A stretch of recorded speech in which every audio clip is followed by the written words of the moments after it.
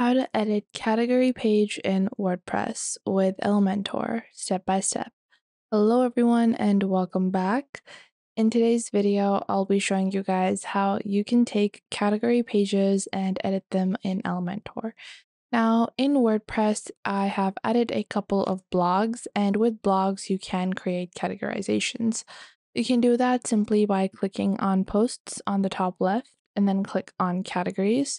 I'm going to build two different categories. One is going to be about hair care. I'll add hair care over here, and the slug is going to be hair care. Then I can simply click on add new category. And then I'm going to add the second one, which is going to be about makeup, and I'm going to use the same slug. And then I'll just click on add new category. Once I have created these two categories, I can go back into all posts. And once I go back into all posts, I can choose the category for each individual blog post. So I'm going to just add these. First, we have these two makeup ones, and I'm going to add them to the makeup category. I'm going to click on edit, and then I'm going to click on apply. And we're just going to add them to makeup.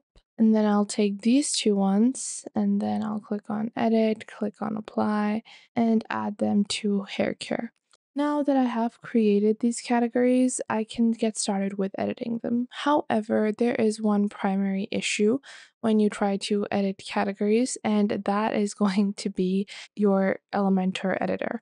Because if you try to do this with Elementor, so I'll open up my Elementor editor, you will see that blog posts are a premium only feature. So you will see on the left, we have our Elementor builder. If I close the layout in basic, I have the pro version of Elementor. And in the pro version of Elementor, I can display my posts as well as my videos, table of contents, and the different blog posts that I have. So by a direct method, you can't edit your blog post pages with Elementor. But there is a workaround to this, and we're going to take a look at the different workarounds. Now, there's a really popular method that a lot of people say works, but actually it does not work, which is to go into templates and go into the template builder. Now, if you go into templates and go into your theme builder or template builder, currently Elementor has blocked all types of template creations with their free version, so you no longer can do that. That used to be in old fix that used to work, but currently that's not available. So what do you do now? Well, you still can edit your blog posts. You can edit those pages. And to do that, firstly, what you can do is you can create hyperlinks with regular posts. That's the first way. The second way you can do that is to use a Elementor add-on. Now, the thing with these Elementor add-ons is that sometimes they're available, sometimes they're not. So if you search for Elementor add-on like this, there are Elementor add-ons like ShopLenter.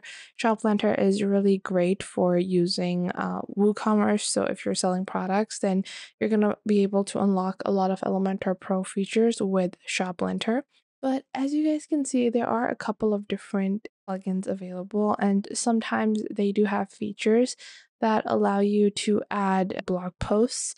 But of course, these are going to be limited, and you're not going to find the same capability for all of these. So we're going to go ahead and go with Royal add-ons. You can click on allow and continue.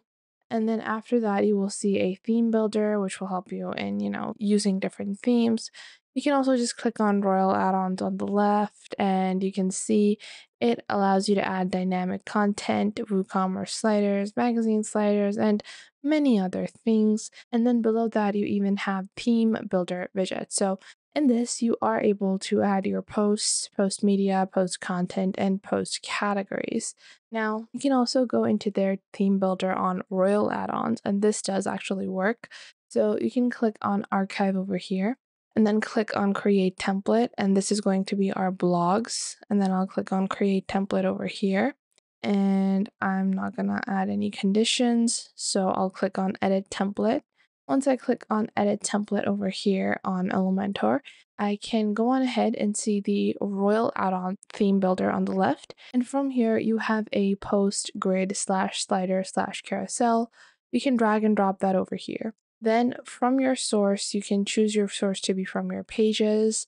And once you do that, you will have all of your pages and it will display categories on the top. So we have all posts, hair care, makeup, and then uncategorized.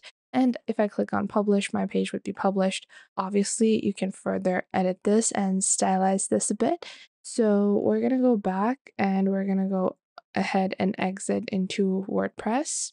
Then we can go back into pages on the left, and this is going to be our sample page.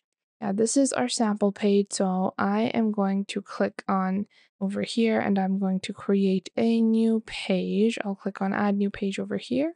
And this is going to be a simple page. So I don't want to use a really stylized page for this. And I'll click on edit with Elementor over here. Once I click on edit with Elementor, I can choose to use the royal add-ons, or I can choose to hyperlink my blog posts. Hyperlinking is okay, but it's not, the best method out there, but it does work. So over here, you can choose the type of layout you want, the grid you want, and much more. Now, for me, what I want is to display all of my blog categories and the blog posts within. So I have my post slider slash grid, and I'm just going to drag and drop this over here, and you guys can see the way it's styled. So I can just click on over here, and from the left, I have my sources. Obviously, we're going to choose a dynamic selection. We can also do this with a specific category as well. If I only want makeup to appear, I can create a separate page for makeup only posts, and I can, subdivide my categories. So this is my all posts page, and then I can create a separate page where I only display makeup and then I only display hair. And after that, we can also alter the layout. So let's say I want this to be a slider slash carousel like so, or if I want this to be a list style, we can also choose the width, so I can increase that as well. And you can also increase the distance for that as well. So you have, a bunch of different alterations that you regularly would have with Elementor. You also have elements that you want to display. So let's say that I don't want to display comments. I only want titles, dates. Let's say I don't even want the dates. I only want titles, a excerpt, and a read more panel. And I also have media overlay, which I can add, as well as image effects, a lightbox, and more. Then you can go into the style on the top left and apply styles to your inner content as well as your wrapping content.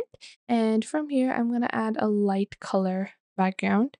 I think this looks fine. And then I think I'm going to go with the same colored background so I can, provide a more cohesive look. And then I can click on publish, and just like that, you can edit your category pages with Elementor. To remove this Elementor 26, simply go into your WordPress dashboard and then click on pages on the left. Once you do that, scroll down and you will have your page name. Click on quick edit and you can just remove that from here, and you can add post or blog categories like so, and then just click on update to update.